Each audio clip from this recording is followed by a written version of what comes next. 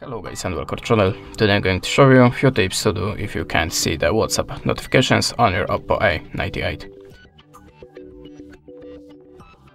So in the first step, always check that you have a Do Not Disturb deactivated.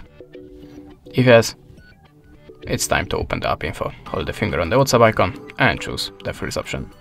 Now look for the permissions and make sure that you have the notification in allowed. Remember to turn on these two options.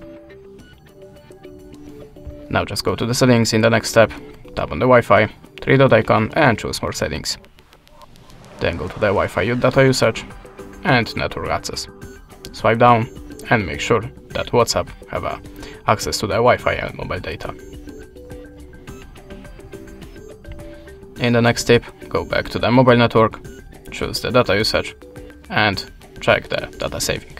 If you have this function activated, just try to disable it and check the WhatsApp notifications.